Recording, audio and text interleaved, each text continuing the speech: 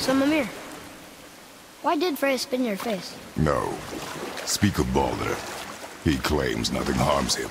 Aye, Baldur is blessed with invulnerability to all threats, physical or magical. Boasting of a god. Everyone has a weakness. Not him, I'm afraid. Baldur is blessed with invulnerability to all threats, physical or magical. You just said that, Mimir. Did I? What is the source of this power? Well, as I recall, it involved, a spell? Mimir? Parts of my brain must still be coming back to life. Just need a moment to finish waking up. Hope he's not broken.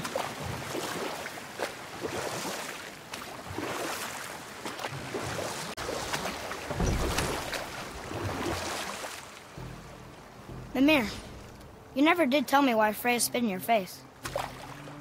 Well, she blames me in large measure for her present circumstances, and not totally without reason.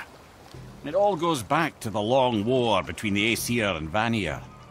Prior to that, wars for the Aesir were easily won, but the Vanir had proved their equal and exacted devastating damage. Both sides suffered tremendous losses, and for many of us, quite frankly, war was simply no fun anymore, but a rather senseless waste of precious life. Wouldn't you agree, brother? Precisely. Enough was enough. And at last, Odin's most brilliant advisor became determined to find a more enlightened path. He set about to broker a peace between the gods. It took some convincing, but ultimately Odin was persuaded to marry his deadliest enemy, a certain Vanir goddess, legendary not only for her fertile beauty, but her genius at the very Vanir magic that Odin had long aspired to master. Freya married Odin? What was in it for her? It was a sacrifice to protect her people, a selfless act of love. Truly, she deserves better than she got. But of course, there's more to that story.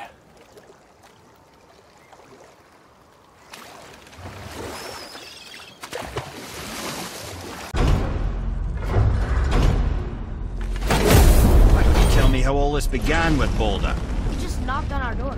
Baldur of Asgard just knocked on your door? Yeah, he just showed up and started a fight. He said he wanted to know something. He said, I know what you are. Oh, well, we'll circle back to that later. What exactly did he want to know? I was under the floor by then. He said I already knew what he wanted. Perhaps he mistook me for another. Yeah, that's quite interesting.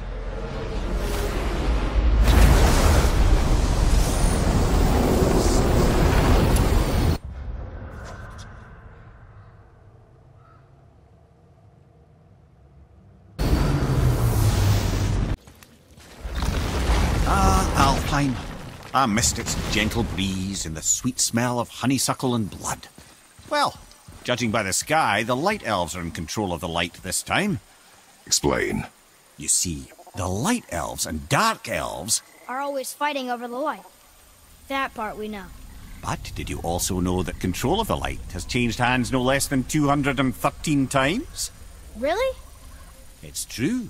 Each side believes itself the rightful keepers of the light and argue they're simply fighting for survival. But the fact of the matter is, the war has been going on so long, they don't know who they are without it.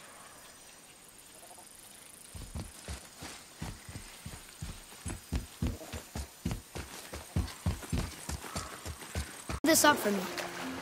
Svartalfheim means land of the Dark Elves, right? Right. But you said the Dark Elves have been here in Alfheim a really long time. And anyway, aren't dwarves supposed to be from Svartalfheim? They don't look like Dark Elves. Don't you think so? Then you are vastly more perceptive than the Aesir. They're the ones who apparently can't tell the difference. And they're the ones who came up with that name. Dwarves actually call their home realm Nidavellir. So the Dark Elves aren't from Svartalfheim at all? Not even a bit. They're just elves of another colour. Nobody knows who came first, but they all come from Alfheim. Why do they fight all the time if they're really the same? That is adorable. Huh? It is the way of the world. Oh. Well, that's sad.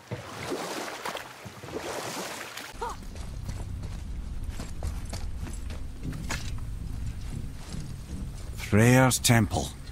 The ring is just as beautiful as I'd remembered. Freya. A Vanir god. Freya's brother, actually. Freyr has a long history with the elves. One of the few gods welcome here.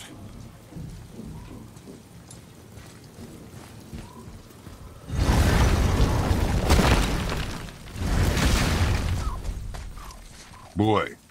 Yes, sir. Okay, that's going in the journal.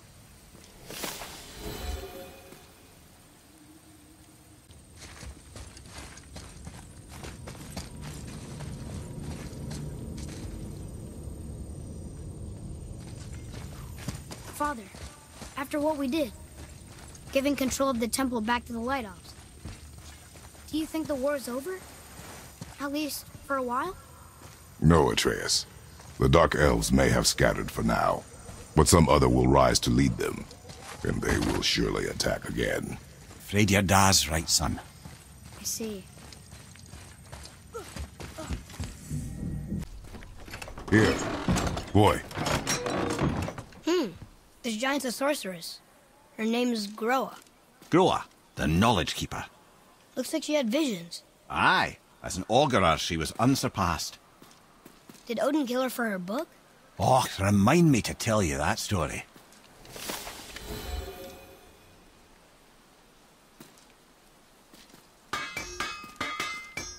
who are those two men with baldness? Are they really the sons of Thor? Aye, Magni and Modi. Two bigger twits you won't likely find in the halls of Asgard.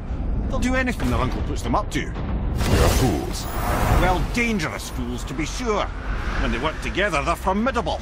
But too often it's a petty competition. Terribly strong, even as children. I remember the time Mimir the Brawler fell upon Thor. Another time, Ed. Aw.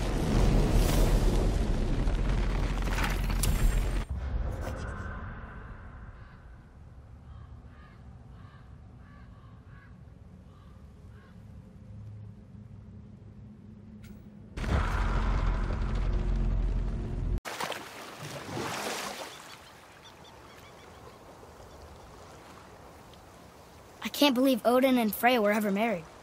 Love and hate are more closely intertwined than you might imagine. For instance, Odin hates the giants and they him. But Thor's own mother was the giantess Fjorgun, one of Odin's great loves. So Thor's half god and half giant? Weird.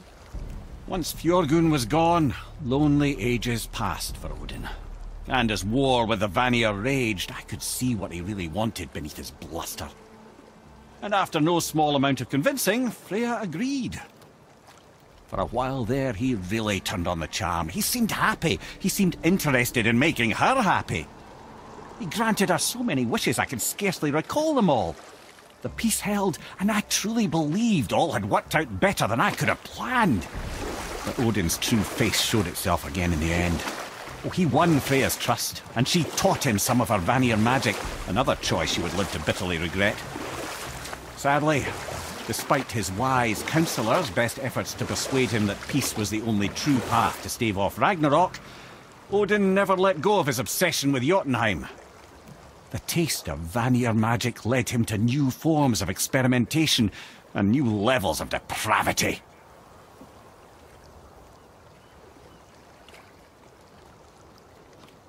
Okay, obviously the marriage to Odin didn't last. But how did Freya end up a hermit in the woods? Oh, that was a singular piece of cruelty, even for Odin. As if the marriage wasn't punishment enough. Freya was better to him than he deserved. She stuck it out through all manner of indignity, all in the name of maintaining peace and safety for her people. But Odin's madness, his tyranny, his corruption of her magics, it became more than she could stomach, and at long last she broke it off. Odin's wrath was fierce, and his curses upon her were more than she dared to fear. But her magic was so much stronger than his. After so much time together, he knew her vulnerabilities, and exploited them to craft curses she could never break. Oh, like not being able to leave Midgard. Worse still, he robbed her of her warrior spirit. Freya cannot fight, even to defend herself. No living thing may she harm by blade nor spell. In a world this belligerent, what choice does she have but isolation? Poor Freya. I guess if I was her, I'd spit in your face, too. Aye, lad. So would I.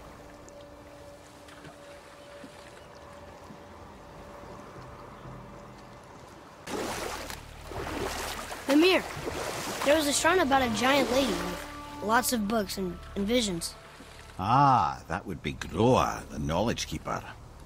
She was a gifted sorceress who gathered every tome of arcane wisdom she could find in the realms, all in the hopes of augmenting her powers of prophecy that she might find her lost husband, Arvandil. But it was not her husband she would glimpse in her visions, for it was Groa, seeing longer and farther than any before or since, who witnessed Ragnarok, the end and the beginning. When Odin caught word of her ultimate prophecy, he maneuvered to obtain her knowledge and hoard it for himself. Groa knew Odin as a long-time patron of her services, and so she welcomed him into her library as a friend. What she did not know is that Odin himself was behind her husband's disappearance, having used his enchantments to conceal his death at Thor's hands from her sight. Smiling, jealous Odin took her by the throat, and with his very hands he stole her library and her life for his own. I always knew Odin was bad, but that's just... Ruthless, barbaric.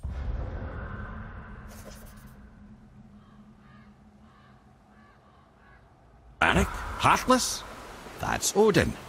In fact, we would do well to sit here in silence for the next few moments and reflect on Odin's capacity for cruelty. And so... Reflect longer.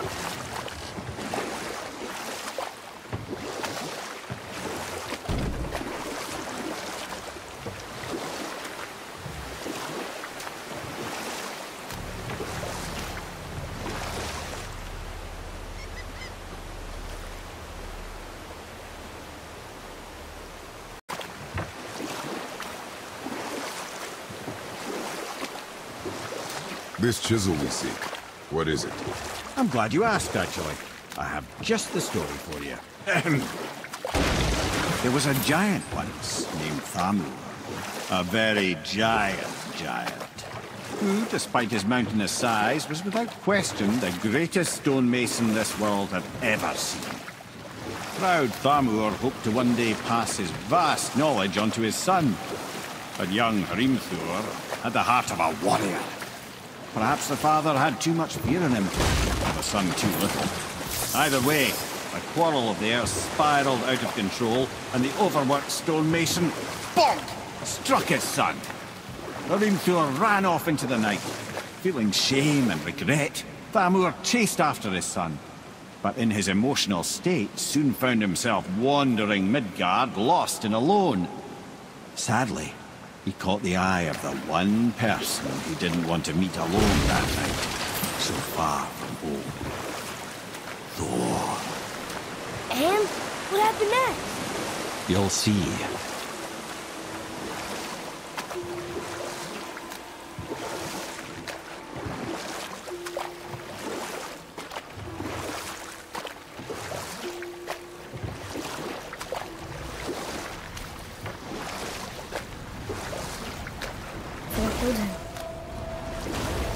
Oh no. You fell in a village? Aye. When Thamur fell, he crushed a charming place famed for worshipping the Vanir god Njord. Thor always took credit for planning that one. The truth is, the sweaty clawbag just got lucky.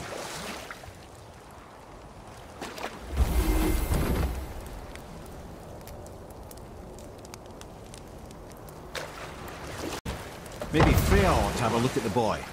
No, I feel better now. I just needed to catch my breath. Where do we go next?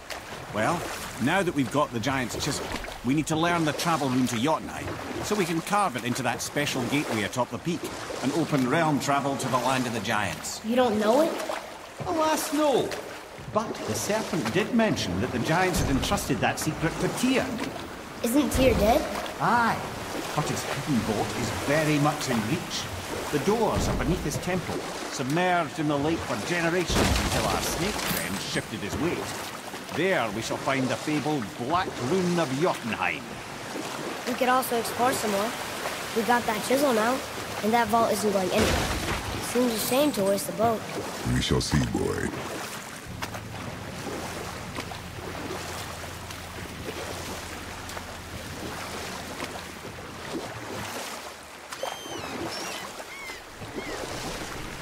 Okay, I know I saw something. I saw it too.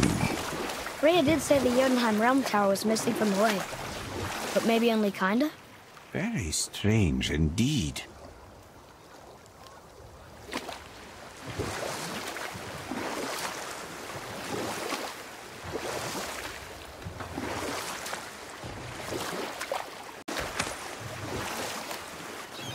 Wow, it's like there was an entire city under the water. Aye, lad. A forgotten city. What was it called? Well, I forgot.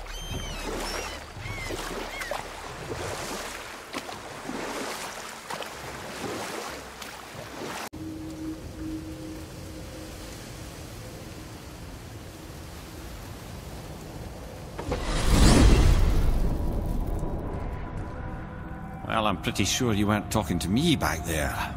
Anything you'd like to get off your chest, brother? I can assure you I'm unsurpassed in keeping confidences. Well, you know where to find me. And for the record, I'd already guessed you were Greek. Athena? Dead giveaway. Here, boy. Another one. This one is Thrym, a frost giant king. Correct. A cunning one as well. Is that Mjolnir? Did he steal Thor's hammer? Aye, for a time.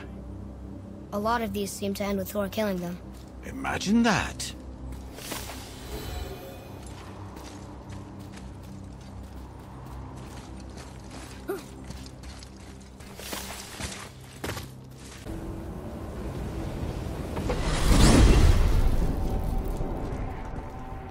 Hey, if I'm a god, maybe I can fly.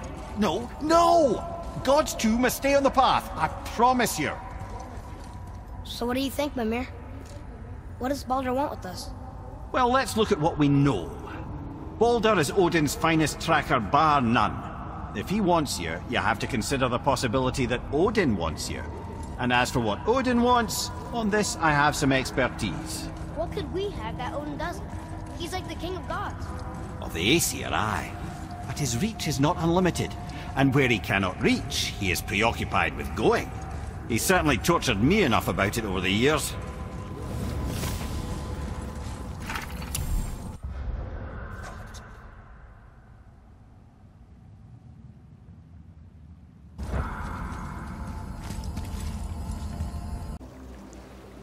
Mimir, why don't you tell us the story of the giant that stole Thor's hammer?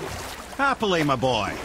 It involves your friend Freya, too, though I don't expect it's one she'd enjoy being reminded of. The giant was called Thrym, and he proved cunning enough to make off with Mjolnir while the Thunder Lummox slept. Sadly for Thrym, he didn't always think with his brain. Though he had robbed the greatest giant killer of his greatest weapon, he offered to trade it back to the Aesir in exchange for Freya as his bride.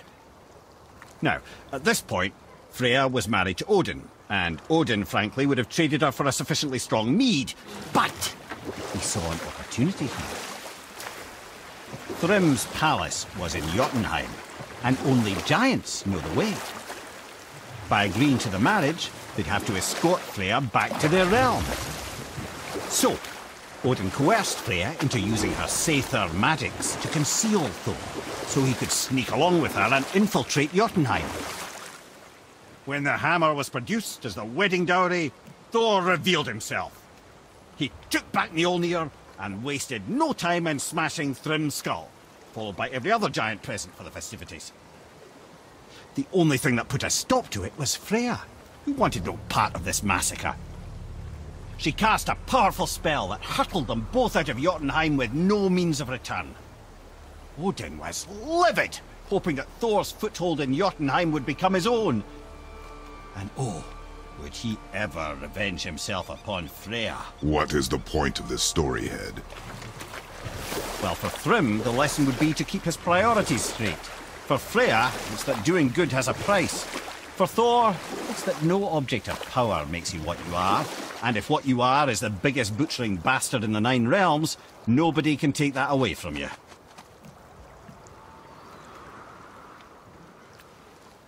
Odin wants to go where he can't reach. Are you saying he's trying to get to Jotunheim too? Aye, it ranks among his foremost obsessions. But that doesn't make any sense, Mimir. Oh? When did I stop making sense? You're saying Baldur tracked us down to find the way to Jotunheim. That was before we knew Jotunheim is where we needed to go. That's crazy. Except for one thing. You are headed for Jotunheim, so he was right. I'm so confused. Well then, clearly you've been listening.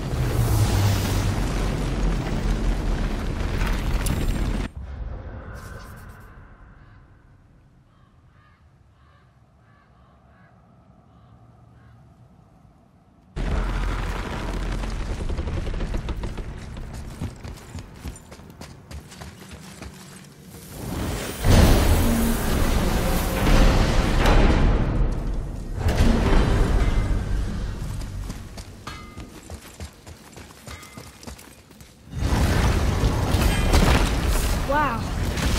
It's hot here. But is that snow? Ash. It only falls like that for great fires. The whole realm is a great fire, the source of fire itself, and all the sun and stars, if legend is to be believed. Should we believe? I mean, we're here, and we're not on fire. Not yet. Well, you know, I suppose it's cooled considerably since the dawn of creation, hasn't it? Niflheim isn't exactly ice these days either. It's in the nature of things. Extremes are tempered by time. Fires burn colder, men grow old and grey, heads are chopped off and attached to belts. Such is life. Okay, Mimir.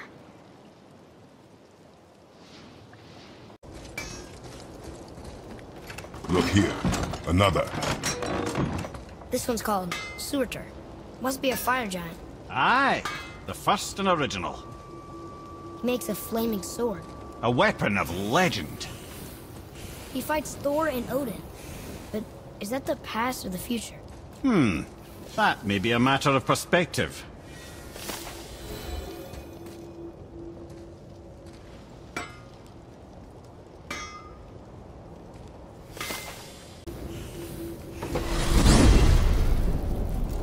Okay. Tell me again how Odin knew we were going to Jotunheim before we did. Odin is extremely clever, you see. Nearly as clever as he thinks he is. And he's a collector of prophecies. If it's about the future, he adds it to his collection. Helps him style himself as all-seeing and all-knowing. But of course, the idea is control. Control of the future, control of his fate. He'd control every realm of every land in every world if he could. Every potential pocket of resistance, he seeks to eliminate. Even if you've never posed a threat before, he may think one day you might. So you see, it's not important how he knew before you did. It's important that he was right.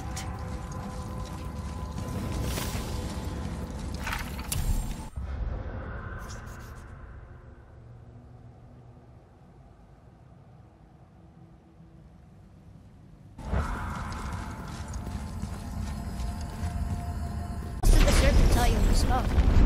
Kinda sounded important. I'm sure it's nothing. He just said the voice seemed familiar to him. Me? That's impossible. Oh, I quite agree. Unless, perhaps, he refers to something yet to be.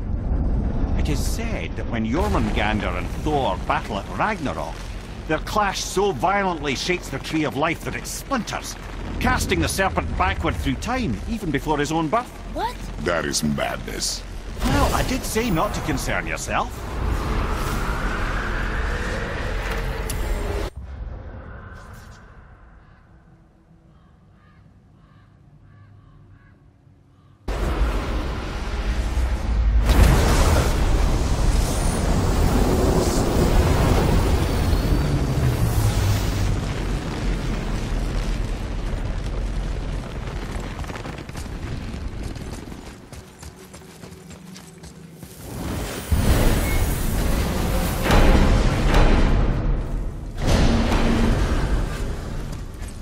Scare up that alchemist what needed finding?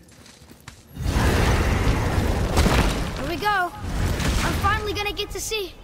Why is it so cold? I'm serious. This is unreasonable. I've seen enough. We can turn back now.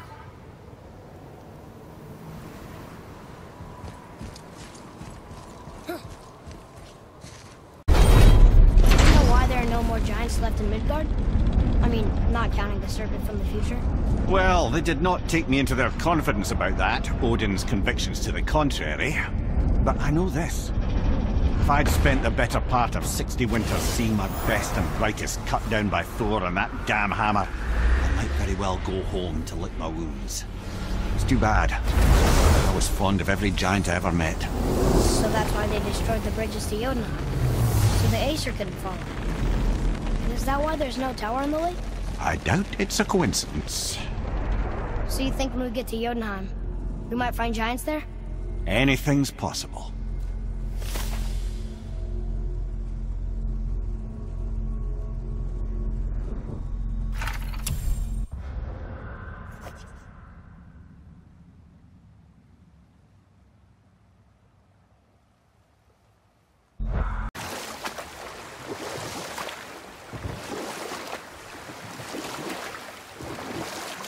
Mimir, is there a story for the giant with the flaming sword? Surt the Brave? Of course. We've spoken so much of frost giants. It's about time we instead met the most fiery giant of all. Back when Mimir first emerged from Ginnungagap, it was Surt who followed next. He came from Muspelheim, the fire realm, bringing heat to the young cosmos, conjuring the sun from his primordial flame. But let's come back to that flaming sword, shall we? Surt the Brave forged his sword of flame for one purpose alone: to burn down Asgard when Ragnarok comes at last. His destiny is to fall at the hands of Thor and Odin, but in so doing, strike the blow that leaves their realm in ash and ruin.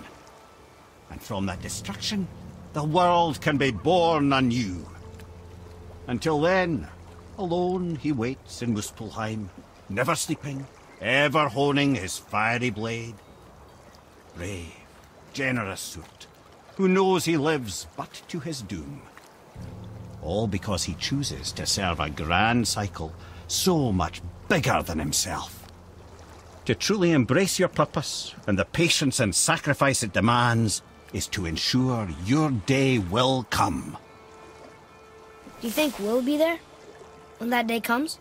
I've seen enough of war between the gods, but you, little brother, who can say? Hey.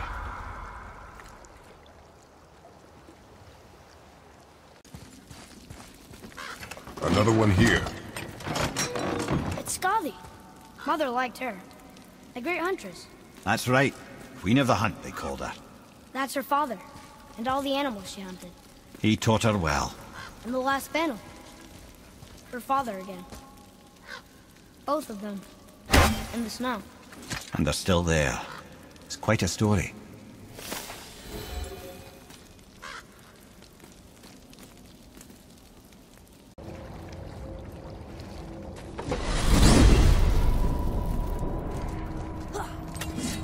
Why is Odin so desperate to find a way into Jotunheim anyway? He's convinced the giants hold the key to changing his fate when Ragnarok comes. They are the Aesir's oldest enemies, after all, and it's their army that's supposed to do him in the end. But more than that, he covets their gifts of prophecy. He wants to know what they know and see what they see. So much suffering could have been avoided if his insatiable curiosity was not so much stronger than his wisdom. What do you mean? Ah, remind me to tell you why they call him the Lord of the Hanged.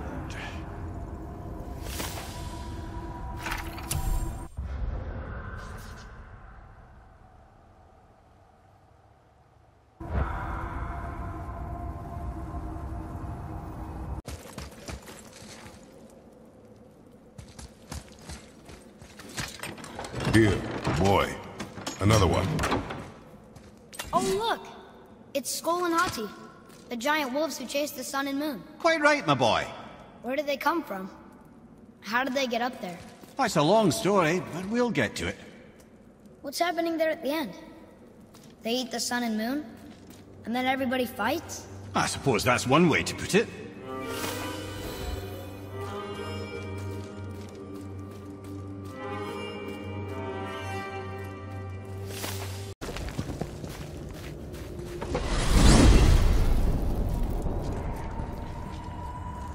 So why do they call Odin the Lord of the Hang? That refers to a modest example of Odin's thirst for knowledge. The time he spent 9 days a dead man. Aye, hung himself by the neck from Yggdrasil's branches, put his spear through his own side and bled down into the Well of Destiny. He roamed the realms of the dead and plundered the World Tree of its secrets, until I think quite rightly it got fed up with him and sent him back to the land of the living. Did I not mention he was barking mad?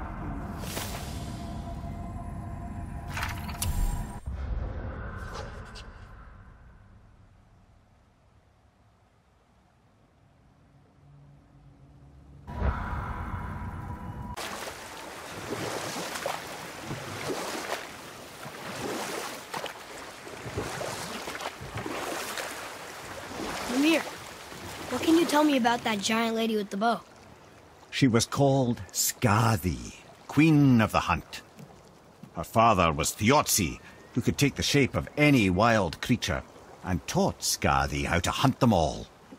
From the ribs of pack beasts, she fashioned second feet, allowing her to glide upon the snow so no animal could evade her.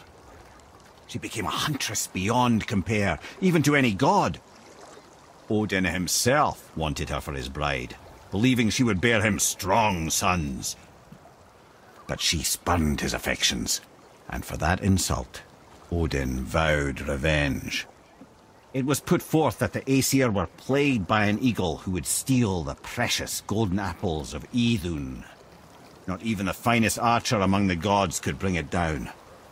Odin knew that Skadi could not resist the temptation to prove herself superior, and so she joined the hunt. Skadi tracked the eagle as it flew where she alone could glide, and loosed an arrow from her unerring bow.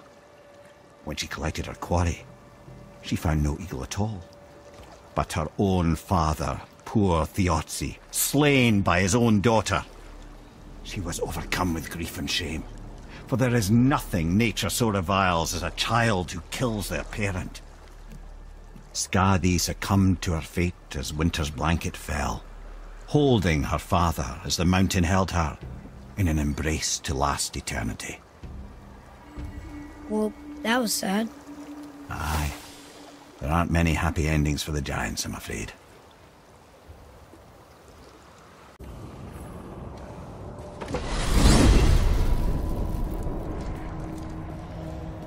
Here's something I can't figure out. Odin wants to prevent Ragnarok, but the serpent's already been there and seen it. So hasn't he already failed? Fate's a tricky thing, lad. And Odin's just arrogant enough to think he can get the best of it. Fate is another lie told by the gods. Nothing is written that cannot be unwritten. On that, brother, you and the All-Father may just agree. Even if he can't prevent Ragnarok, he still hopes to learn enough details to influence the outcome. Remind me later to tell you about the wolves. Whoa.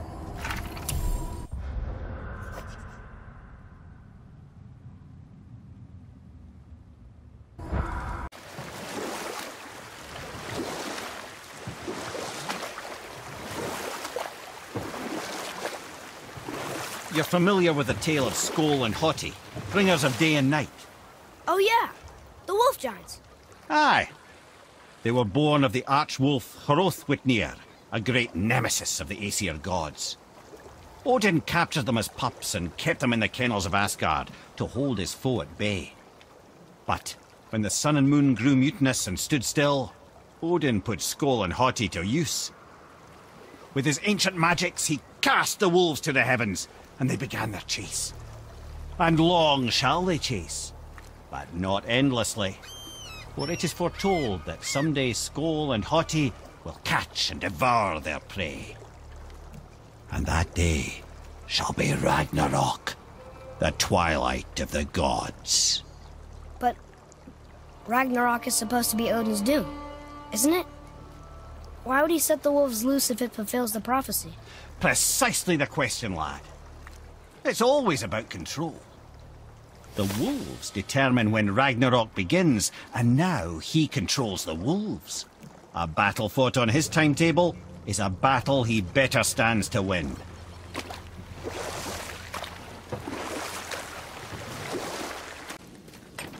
Look here. Another. It says his name is Hrungnir. Mother told me about him.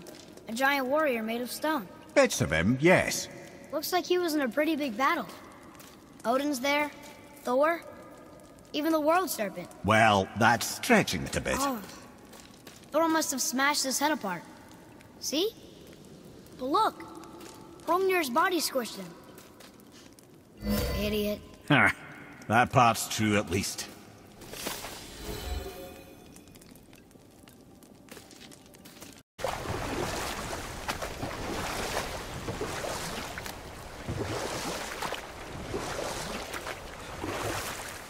Ed, you are full of stories.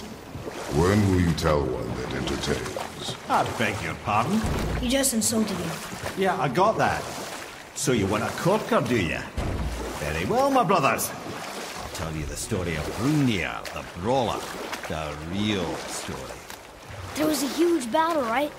His shrine had him in the middle, fighting off Aesir.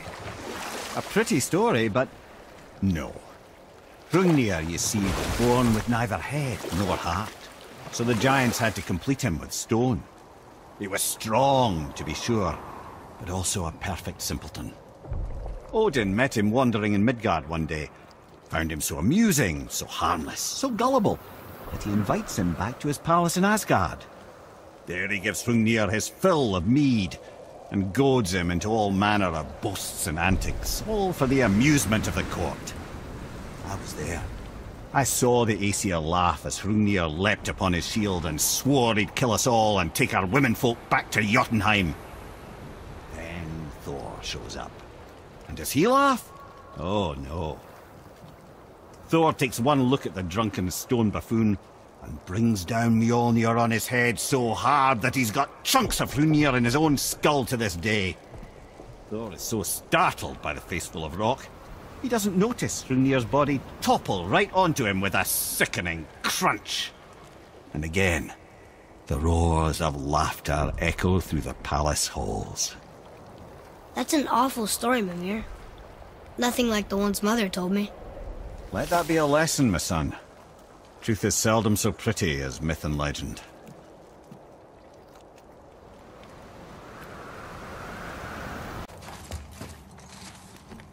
Another one here. Ah, you know this one, don't you? It's Thamur, the giant stonemason. Is he building a wall around Jotunheim? It was to be his masterwork. He only wanted to protect his people. Too bad the first part got burned. I prefer the last panel was burned. Such a senseless pity.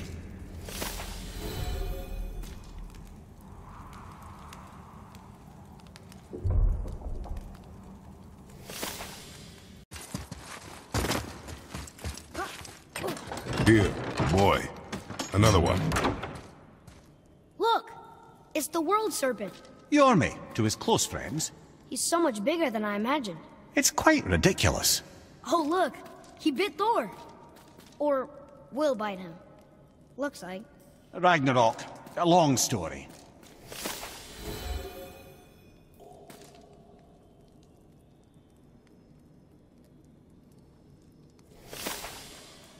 And they were in the way, dragging us into their little problems. Again, are we just leaving that there? I mean, just knowing we're gods makes me feel so much stronger. Maybe you feel a little too good right now. With power comes a big choice, lad. You can either serve yourself, or put your godhood in the service of others, like Tyr did. People really loved him, huh? Aye, the god of war, but one who fought for peace. Had a reputation for being heroic and lawful, using his power and knowledge to stop wars rather than start them. So there are good gods. Once in a moon it's been known to happen, yes?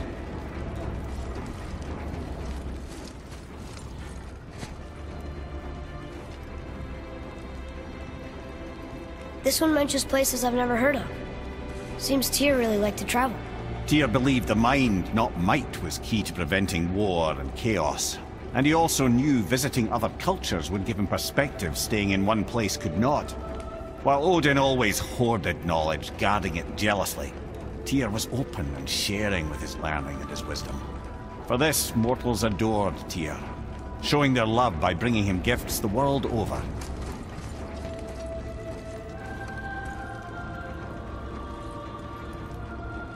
So, whatever happened to Tyr? Odin came to regard him as a threat to his rule. He suspected Tyr of collaborating to aid the Giants instead of helping to steal their secrets for the Aesir. The same thing he accused me of, frankly. Though in Tyr's case, I believe he was right. You think Tyr was helping the Giants? I do. He felt responsible for the suffering visited upon them by Odin. I suspect he had something to do with helping them cover their tracks. The missing Jotunheim town. Correct. Whatever happened to it, I believe it could only have been done with Tyr and the Giants working together.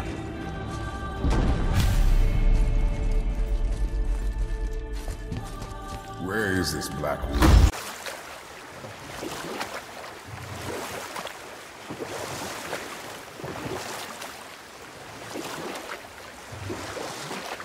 Mimir, why did you say Tyr felt responsible for what Odin did to the Giants?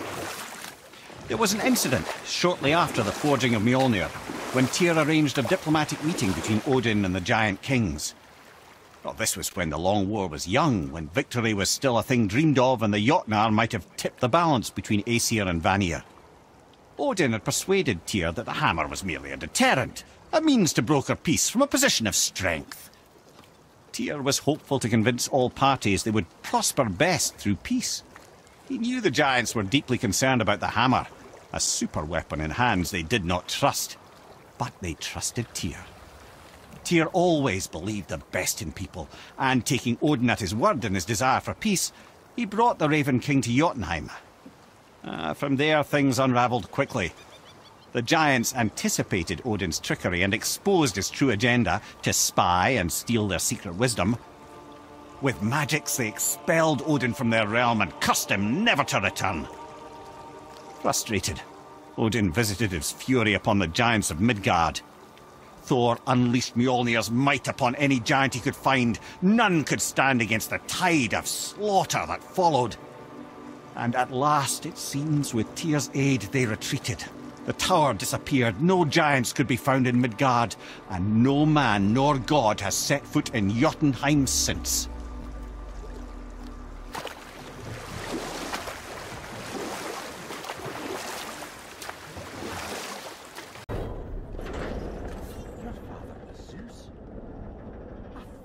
Understand?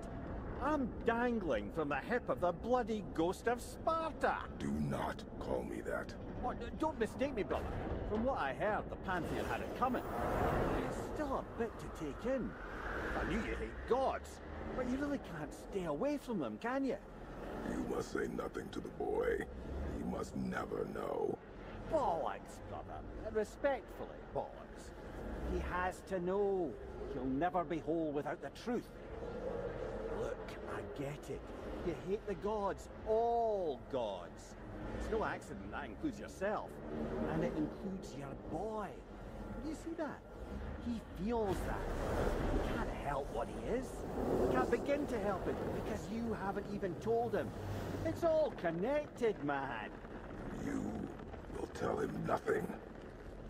Very well. Look here. Another. This one's called Mimir. Mother tried to tell me this one, but I think I was too young. There is a touch of mystery about it. Are giants coming out of his armpits? Aye, and his feet as well. I think that might be Odin stabbing him. Aesir slaying Jotnar. Same as it ever was.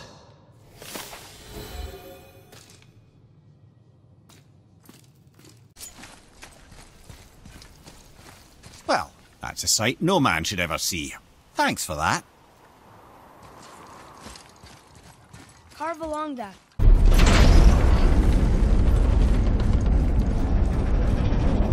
Arrowhead. Why did you not tell us Baldur is the son of Freya? He is! It's shocking every time I hear it, and yet obviously I know it. When I think about Balder and Freya... Mimir? Yes, lad? Freya. How's that, brother? Yes. Tell me Baldur's vulnerability. Balder is blessed with invulnerability to all threats, physical or magical. Wait, what is happening? He is bewitched not to speak of what he knows. I am? I am!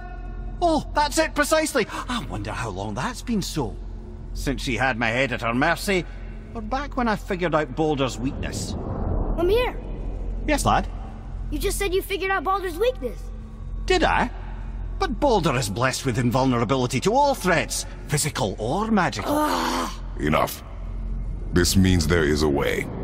If he troubles us again, we will find it.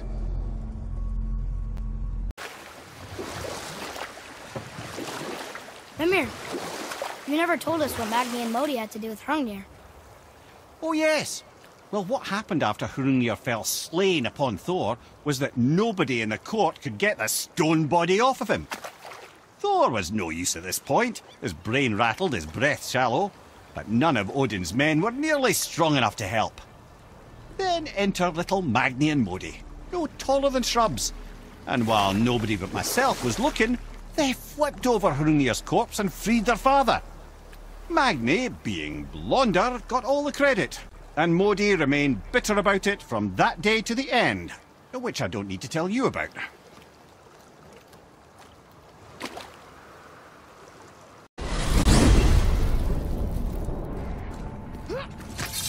I'm confused.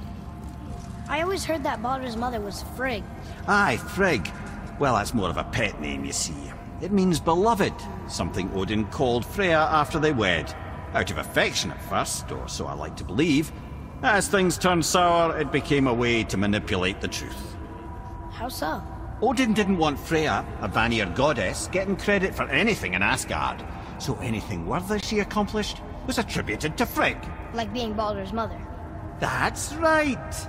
Freya was Baldur's mother all along.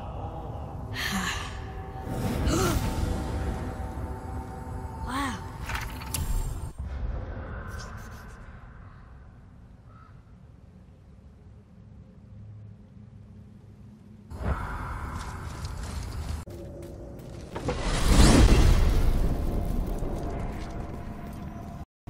Mimir, why do you have Bifrost crystals in your eyes?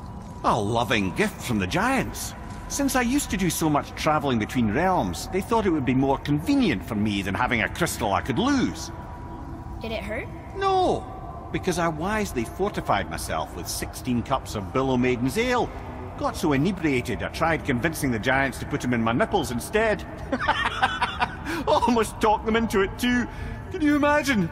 Mimir of the Bifrost teats. Ah, those were the days. Ew. Okay, I'll stop now. Wow.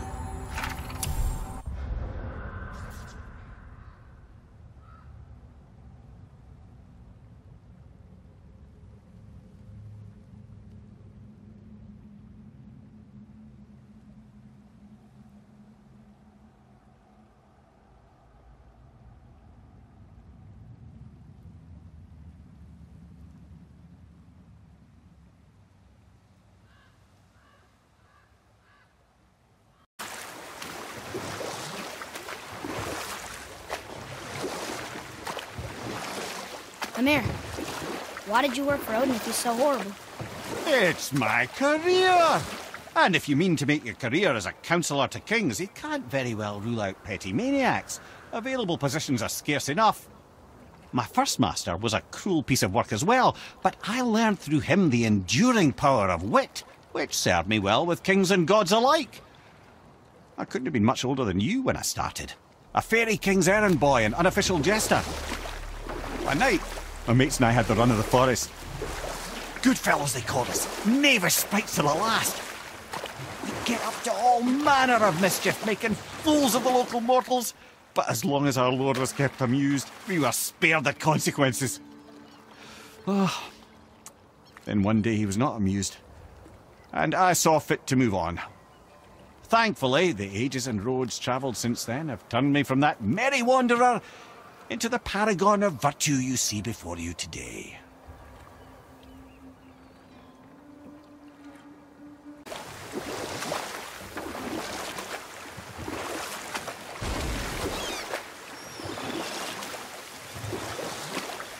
Mimir, how'd you come to be in these lands? Lad, there comes a time in every man's life when he changes his name and heads north to make a new start. If you live long enough to do this many times over, you might end up as far north as this place.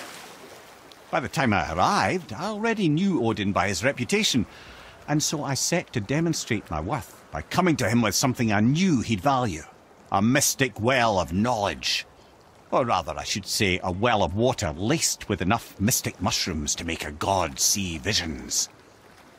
Oh, he was rightly impressed. Can't say for sure what he saw that led him to try gouging out his own eyes, but I managed to restrain him before he finished the job. Then I persuaded him it has been his sacrifice made for an even higher form of sight to be bestowed. Blah, de blah, de blah, de blah. I used to think he never caught on. But the day he took my eye, I realised he had never been fooled. He knew I'd outwitted him, called the lesson wisdom, and hired me to make sure from then on I was on his side. And for a long, long time I truly was. Doesn't mean he didn't hold a grudge.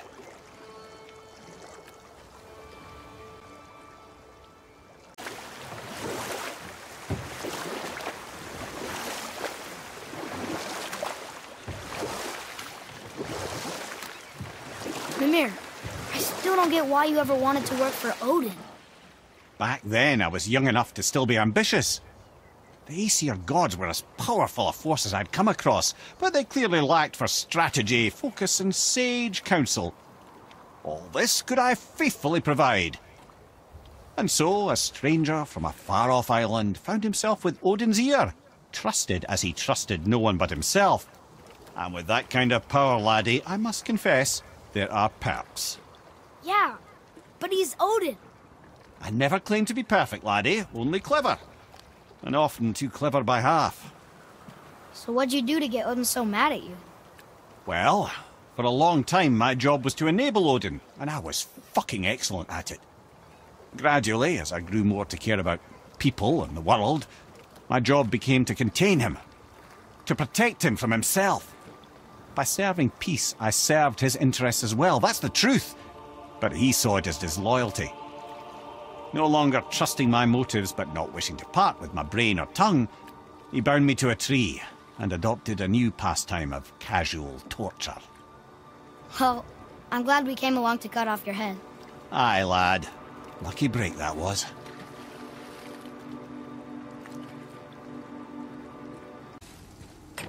Another one here. It says his name is Bergelmir. I think Mother said he was the king of the giants. Aye, that he was. And quite a bit more. Looks like he had a lot of kids. That, little brother, is what we call an understatement. He's dead, but nobody killed him. Do giants die from old age? They may, though it's rare among the legends.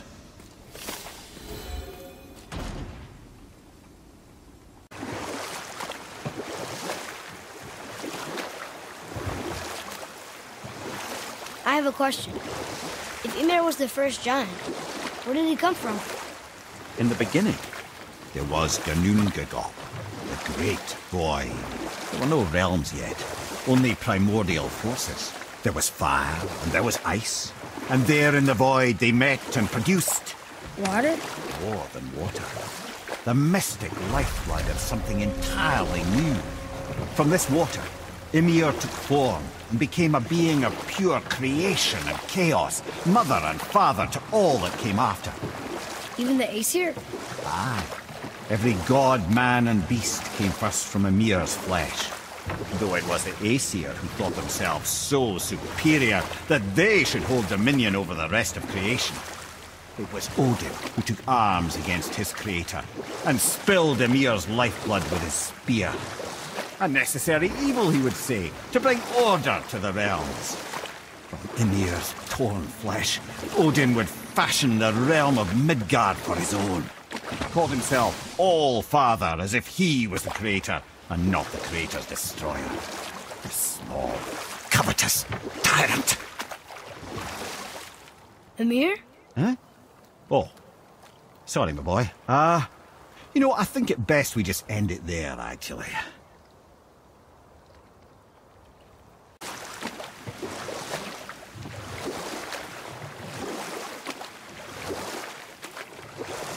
If I'm not mistaken, we've yet to discuss the tale of the giant Bergelmir. Oh yeah. I remember his shrine. It looked happier than the other ones. Mostly. It begins in an ocean of blood. Finally, a story worth hearing. If you remember, Mimir, the first giant, was fatally stabbed by Odin. It's in his blood our story starts. Mimir's magical guts poured out in a torrent so violent it threatened to flood all of creation. The Jotnar were unprepared, as the very last of them were washed away in the endless tide. Not just Mimir, but all of giant kind faced extinction. And so would Odin's victory have been complete. But Mimir's kind did not all perish that day. Staying afloat in the hollowed husk of a tree, the frost giant Bergelmir endured, as did his lady wife. For weeks they sailed, until finally they came upon a new land. They called it Jotunheim. And there they would start anew. As father and mother they would multiply exceedingly, and as king and queen they worked to make Jotunheim a land where giants would know no master but themselves. Bergelmir never sought revenge for Odin's slaughter. His vengeance was to live and prosper. He died at peace, a legion of his kin to mourn him. He would ever be known as Bergelmir the Beloved. Bergelmir the Beloved. Huh. I've never heard a story end that way. Not a true one, anyway. Few do, laddie.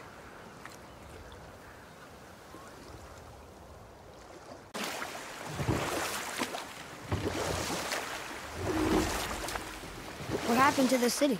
I'm not entirely sure, lad. It was abandoned long before Jormungandr came to town and flooded the place. I wonder what it was like to live here.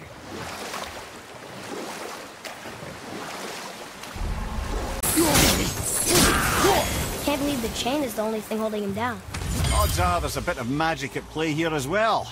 This is a dwarven stronghold, after all. Here, boy. Another one. Stargather. Wow, that's a lot of arms. That's fair to say. 6, 7, 8? Could he shoot 4 bows at once? More of a swordsman.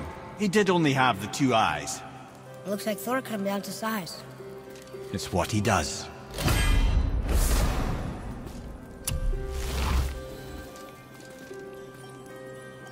With utmost certainty that I've never laid eye on a stranger set of objects in my life. How are Brock and Sindri supposed to build with... whatever they are? Don't count the dwarves out, lad. They're right pricks, but they're resourceful. They once made an unbreakable chain out of little more than a cat's footstep and bird spit. That doesn't even make sense. Well, that's the legend.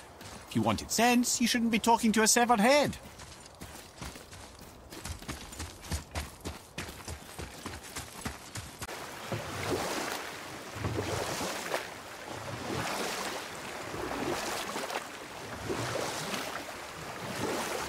Okay.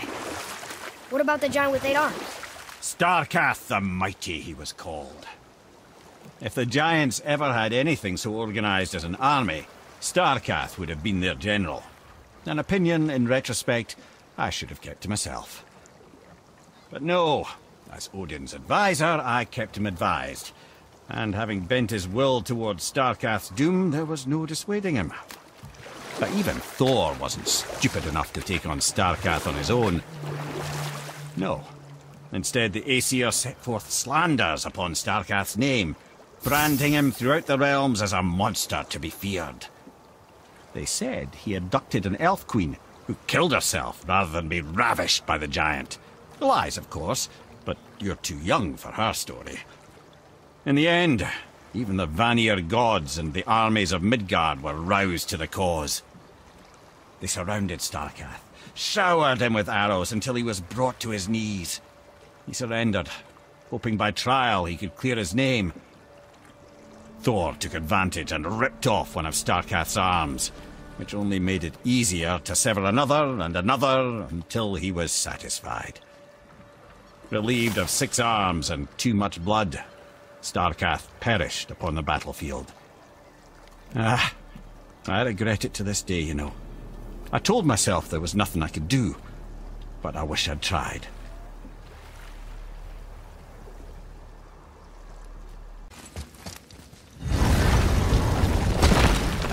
Niflheim. Not sure why anyone would want to come here, but here we are. It smells bad.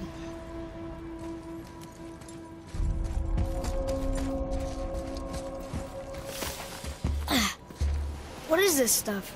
This mist is cursed.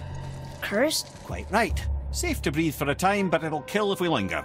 Just one more reason to love Niflheim.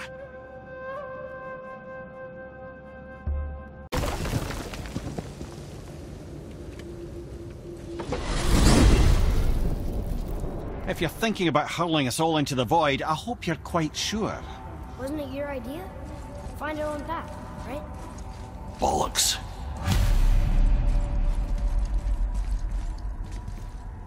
Oh man, the tower ate the Unity Stone, didn't it? I wanted to fly again. Yes, that's a terrible pity.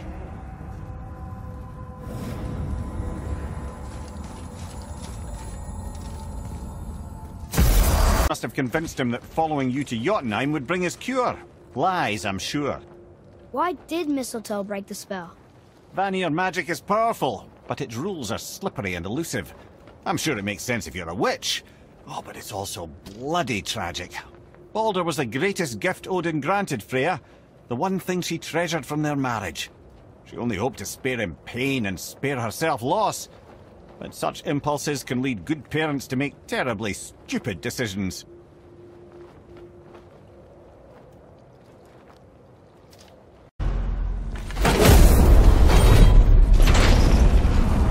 Before we return to Midgard, I should warn you. More time has passed than you likely realise. The snowfall that began when you slew Baldur, it's become something else. The stuff of omens. Omens for the coming of winter. Not just any winter, but a great winter to span 3 summers. And when it's done, Ragnarok begins. Ragnarok. From snow. Aye, snow. Lots more snow. And then the end of the bloody world, in that approximate order. Another prophecy. No, brother. Prophecy doesn't expect this for 100 more winters at least. You've changed something. Prophecy didn't count on you.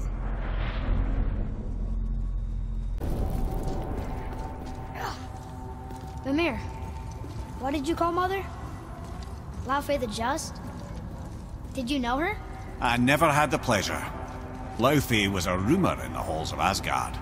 A giantess warrior who thwarted many an Aesir god's plans. Freeing those who they would enslave, feeding those who they would starve, generally making a nuisance of herself in the most noble of ways. Thor was terribly frustrated he could never find her to fight.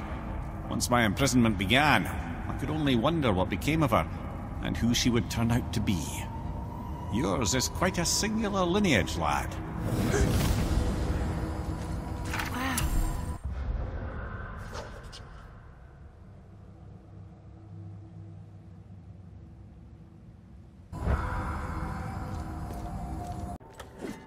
So, Mimir, seemed like maybe you know Brock and Sindri. Or the Huldra brothers. Well, who doesn't? They're quite famous, or infamous, depending on your point of view. They crafted Mjolnir, you see. Thor's hammer, the Aesir's greatest murder weapon, the bane of giant kind. They made Thor's hammer? I didn't think they'd like the Aesir. Oh, I should say not. But this was long ago, and they were eager to make a name for themselves. Rather overdid it with that one, methinks. It was long ago, and they were eager to make a name for themselves. Rather overdid it with that one, methinks. Hang on. Mimir, you called Brock and Sindri the Huldra brothers? Aye. But they're dwarves, aren't they? Aye. And Huldra are sprites of the forest. Aye. Beautiful, seductive sprites of the forest. So why would you call Brock and Sindri the Holger brothers? Oh, well, I now realize this would be a wholly inappropriate story for young and innocent ears. Whatever. Hey, if I'm a god, maybe I can fly. No, no! Gods too must stay on the path, I promise you. Look, don't be mad, but I've seen those blades of yours before. They were under the house, when I was hiding. Is that why you never let me down there? Where did they come from? They are my burden, from a life that is behind me. Well, they're in my life too now, and I'd like to hear that story.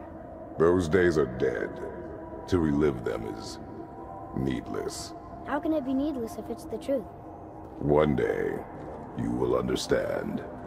I'll take your word for it.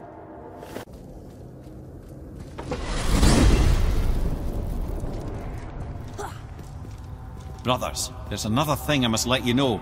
From the time you were away in Jotunheim. Well, tell us then. It concerns Freya. She paid me a visit. What did you tell her? What little I know about where Odin may have kept her Valkyrie wings. Seems she's rather bent on reclaiming her warrior spirit. I'm afraid the cycle of vengeance may not be so easily broken.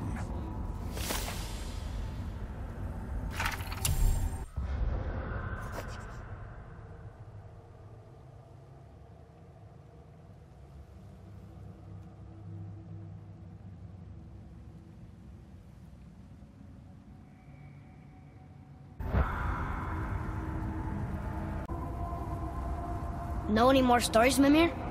Of course, laddie, and yours for the asking, but I prefer the boat. In here is distracting.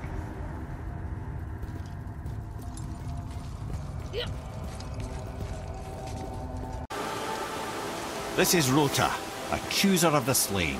I thought all the Valkyrie did that. Not exactly, lad. Although that is what they're most famous for, and by far their greatest responsibility. You've seen what happens to the dead without the judgment of the Valkyries. Hellwalkers. That's right. Rota, Gunnar, Skuld.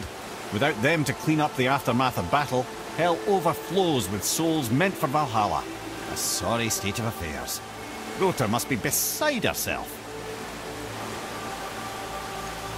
This, my friends, is Kara. Now, Valkyries are volatile by nature, but Kara, the lass is wild storm personified. A wild storm. Aye, calm and collected. Then the air would shift and the fury of her storm would unleash. It was beautiful in a way, assuming you could find proper shelter. Her tears would cleanse the blood-soaked battlefields. This is none other than Geirdriful, the master of arms in Valhalla, responsible for arming and training Odin's Einherjar. His what? His army come Ragnarok. The entire reason Valhalla exists, you see. The Einherjar wait in the Great Hall endlessly, feasting, drinking and fornicating themselves silly. Once Ragnarok begins, Odin calls them into service to fight on his behalf. Geirdriful had her hands full training that lot.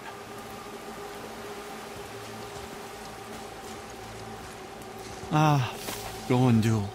Beautiful Gondul. And? Huh? That's it? Beautiful Gondul? No story or anything? Oh, sorry, lad. The sight of Gondul always took my breath away. Gondul had a silver tongue, a sharp wit, and struck a figure so stunning it literally drove men insane. Odin forbid her from setting foot in Midgard after a time, as insanity is not a welcome trait in Valhalla. Gunnar, mistress of war.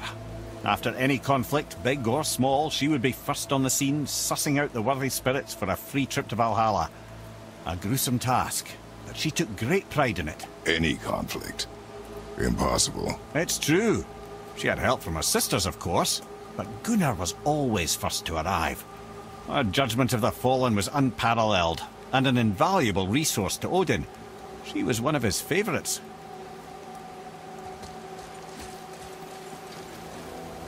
Well, well, Hildr, mistress of battle. She and Odin got on quite well, actually. Her and the other Valkyries, not so much. She would spend most of her time here in Midgard observing discord between the living, and sewing some up herself from time to time. She lived for conflict. Some say she was conflict personified. I wonder what will become of her now that she's free. Olrun, once the daughter of a powerful chieftain. She fell defending him during a Reaver attack. Olrun was escorted to Valhalla, where she chose to devote her afterlife to the pursuit of knowledge above all else. Quite unusual behaviour amongst the constant drinking and feasting of her fellow Valhallian denizens. How'd she end up a Valkyrie? Odin. He saw a kindred spirit in Olrun's single-minded pursuit of knowledge. He appointed her as the Valkyrie's resident historian.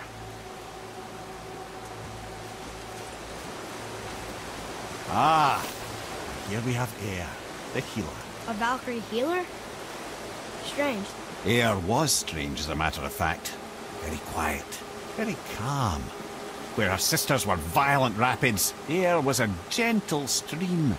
She healed the wounds of both mortals and gods, and even a certain all-knowing sage who once drank too much and fell off a mountain. Not my proudest moment.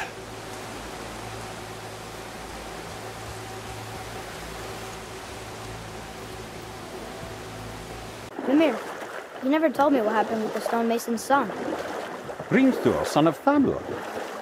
After completing his father's masterwork, the Great Wall of Jotunheim, he thought of nothing but making the Aesir pay for their crimes against the giants.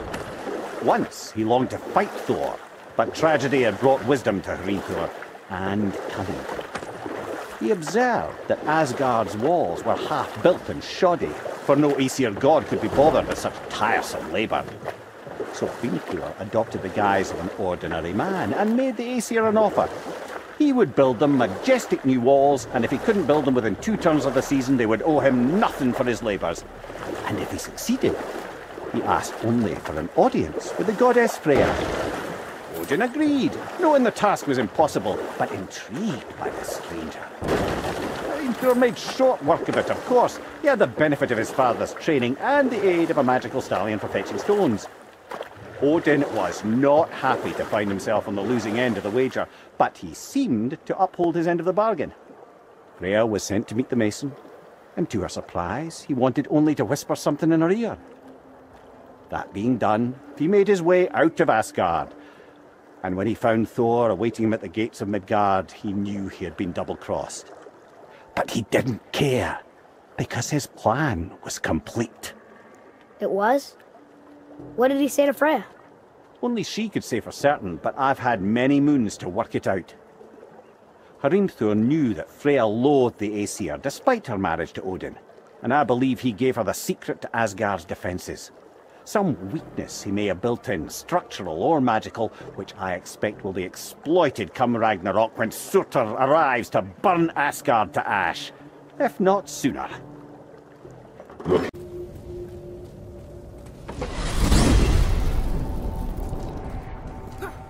Wait, so Freya is the Valkyrie Queen? She never told us. You never told us. Explain yourself, Head. Or are you bewitched again? Not at all. Freya was Queen of the Valkyries at one point. Part of her marriage dowry included overseeing the Valkyries themselves. As a powerful Vanir goddess, they revered her. I never knew how much until now.